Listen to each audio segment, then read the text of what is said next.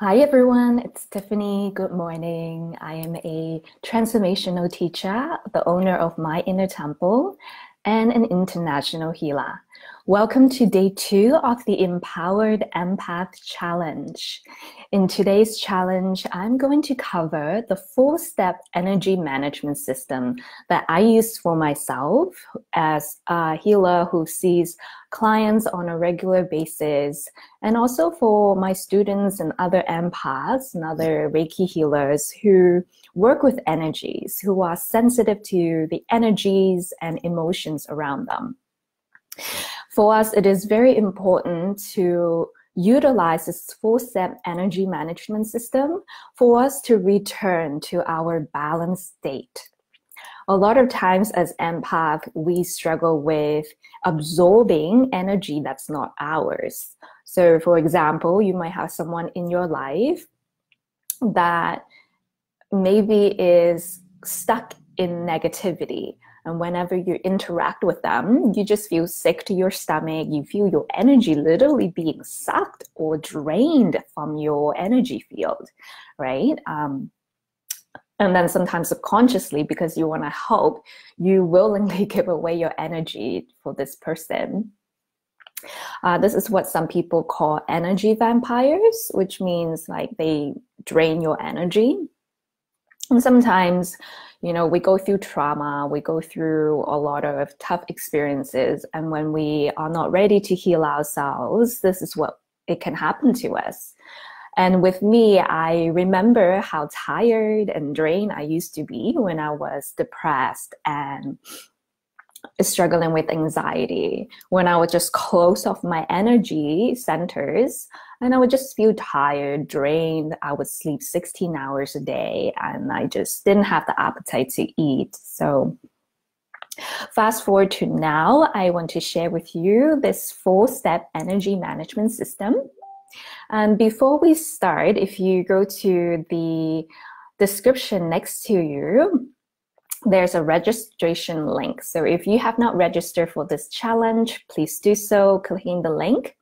Making sure when you enter your email, you don't have an extra space at the end of beginning, or else the page is going to give you an error. So make sure that it's just your email without any spaces after or before.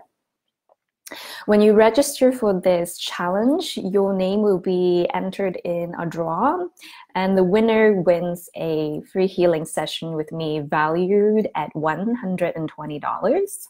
I don't usually give away free sessions, so this is a really special opportunity. Let me see. Okay, awesome. So once you've entered the challenge, make sure to join the Facebook group. The name is called the Empowered Empaths of Light. And in there, I can support you more privately, more individually. You'll also be able to join my community of amazing and kind-hearted empaths who knows what you're struggling through, who doesn't tell you to get over it, don't be so sensitive. They understand your struggles and they're here to support each other. You also be able to download this energy recharge kits. Hi, Angelina. Hi, Hamid. Good morning. How are you guys? Thanks for saying hi. So here's the energy recharge kit. You just download it and you can follow along if you want. I would say print it out. Even if you don't have a color printer, just do black and white so you have it. The point of this kit is to help you assemble not your first aid kit, but your energy first aid kit, where you have a basket or a box, having these juicy stuff in there that when you came home from work or when you're feeling triggered or tired, you can just look into the basket and help you remember some of the things that can help you return to balance, return to center. So I'll be following this guide, and I wanted to bring everyone's attention to, it's kind of hard to see, a picture of a tree. So what's the difference between an unskilled empath and a skilled empath? A skilled empath has the ability to become the light worker that they're here to do, to accomplish the mission with confidence and certainty. When you are unskilled, you become afraid of your gifts. Like, oh crap, I'm too sensitive. I want to shut this down. I don't like that aspect of myself. But when you do that, you're rejecting a very precious aspect of yourself. So what I'm asking you to do today is to be conscious, let go of complaining about your gifts, actually learn the skill set to manage your gifts, because it's going to help so many people around you. It's going to help you very much along your life.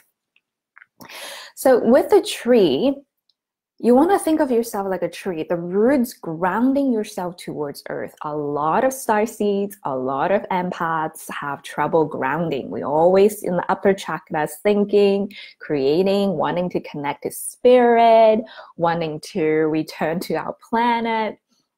So it's really important for us to really ground ourselves, become Mother Earth. And the next thing that the tree does is it absorbs nutrients. So empaths have trouble saying no. We're always giving. We tend to overgive. We people please, which is amazing. But at the same time, we close ourselves off from receiving. So you need to be able to recharge your energy field. And always remember, you don't have to use your own energy when you're recharging. You can draw energy from the Creator, the central sun, the Mother Earth. You can draw energy from these infinite sources of love.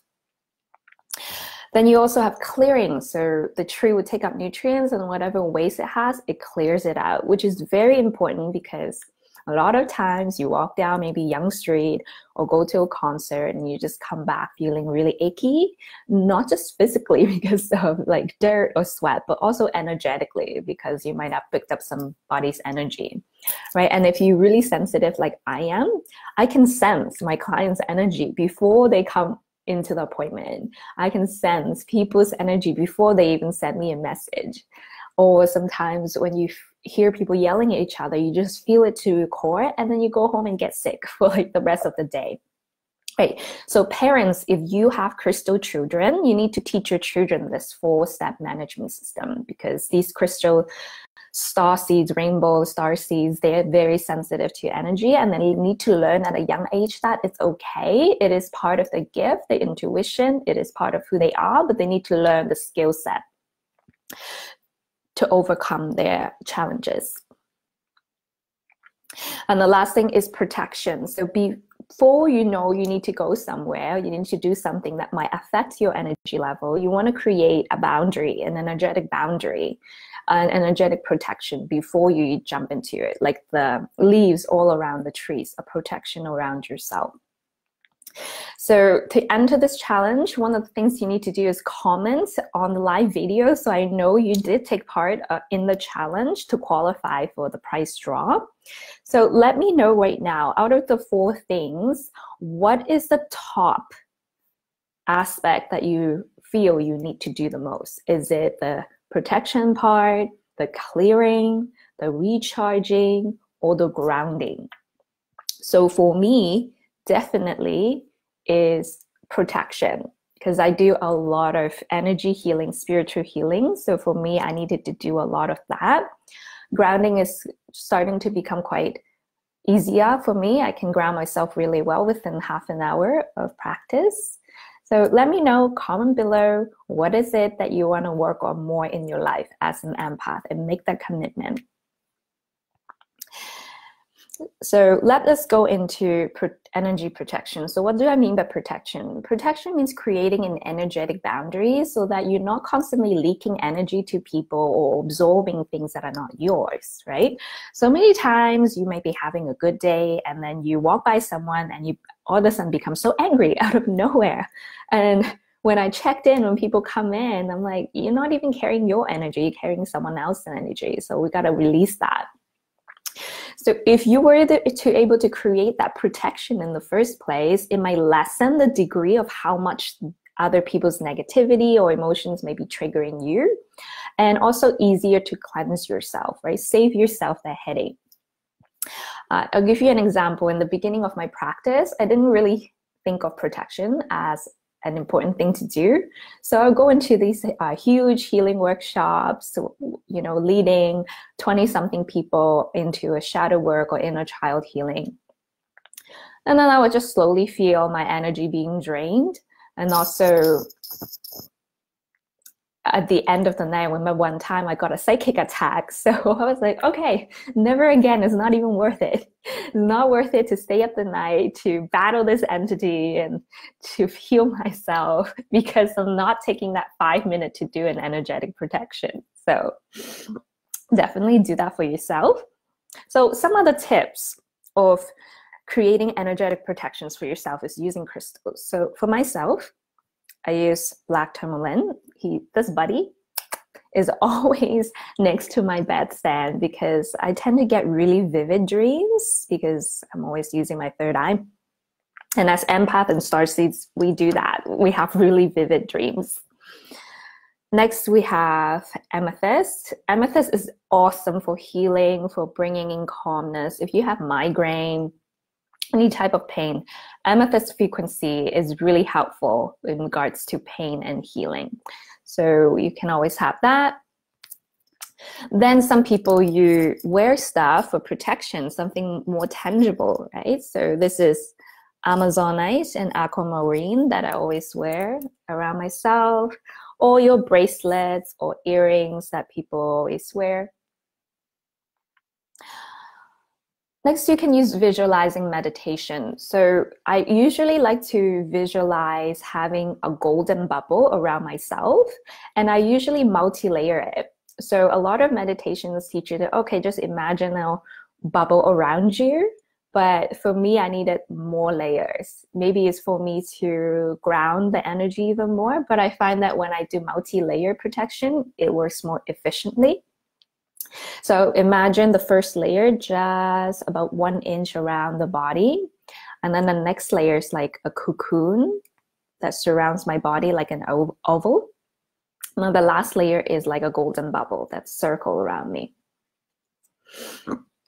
One of my Reiki student, Melissa, also share that instead of like light, she visualized a mirror. So whatever that comes through get bounced right back through the mirror. You can also invoke your spirit guides or ascended master, the creator or spirits to come and protect you. Like I have here, a lion spirit here that represents strength and protection. And you also need to strengthen your energy by working in your lower energy centers. So that means your root chakra, your grounding, your earth star chakra, which is to help you release and purify. Your sacral chakra, which is all of your productive system, your water element, very important. And also the lower dantian and kundalini points. These are all energy centers that you can invoke and awaken to help you boost your energy level. So there's a lot of different practice that you can do to strengthen your lower energy centers. You can use visualization, meditation, breath work. You can do qigong or tai chi. You can do tapping. There's a lot of ways to power up your energy centers.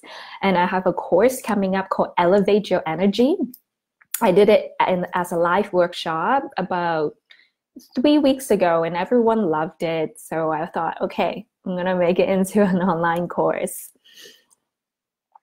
Number 4 is cultivate compassion. So a lot of empaths, sometimes we are too hard on ourselves. We're not gentle on ourselves, and we think, oh, there must be something wrong with me for me to feel this way. But remember that when you gain skill set, when you gain practice, you gain mastery and you become confident. So it's a process. Look at it as a learning process, right? When you watch movies, like all those characters that have special powers in the beginning, it takes them a little bit to hone their craft, to become a master at it. Think of Harry Potter, for example, right? So don't be too harsh on yourself. Be gentle with yourself. Know that this is a learning process. And for my experience, it really helped to have a mentor to help you with that. So seek out a Reiki master or seek out a healer And you just know once you meet them, you're like, okay, I trust this person and I'm going to work with them. So the next thing I want to talk about, second thing, is grounding. So grounding is not about just being where you are, is much more than that. Is actually making the connection to Earth, that I am part of Earth. A lot of starseeds I work with have trouble with this because they want to go back to their planet. They don't feel belong on this planet. They just want to astral travel all the time. And then you might have trouble with like day-to-day activities or manifesting abundance on Earth. So always ground yourself. Some of the ways to ground yourself is movement meditation. So my favorite is walking meditation. You can also do yoga. You can Google YouTube yoga instructor's name called Yoga with Adrienne, and she have a root chakra sequence that's really simple to do, and I really like that. Affirmations is really well. Anything to help you feel more heavy on your feet is gonna help. You can have fluffy blankets, warm blankets around the ankles, around the feet. You can also use essential oils. So for me, I'm not an affiliate, but I just use geranium and frankincense. Yesterday, Zoe mentioned peppermint or wild orange is also very grounding. So let me know, what do you use now to ground yourself? Do you use oils? Do you use music? Is there a specific thing that you do? Share with us and share with other people because it might help them as well. Number 3 is clearing. So taking an energetic showers. I suggest using the 4 elements to help you clear. So earth, either having indoor plants to help you clear the air, clear the energy. And if you've been to my healing room before, you know I have at least 30 plants in this room. So the energy is very light. You can use plant medicine. So one of my shaman teacher, she taught me how to use Palo Santo.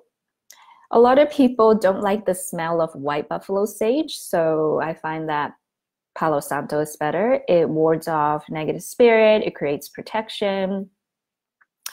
Buffalo sage clears negative energy. You can use it to clear your room and space as well. And I say when it comes to plant medicine, it's better to honor the lineage and find a shaman to learn it from. You can use water. So, you know, if you're at work, you can bring plant medicine with you. You can use a spray bottle with essential oil. That's what I used to do when I was working in the office. Drinking lots of water helps.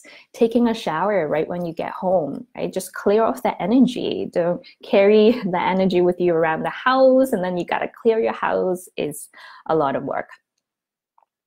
You can use fire as well. So using natural candle is better.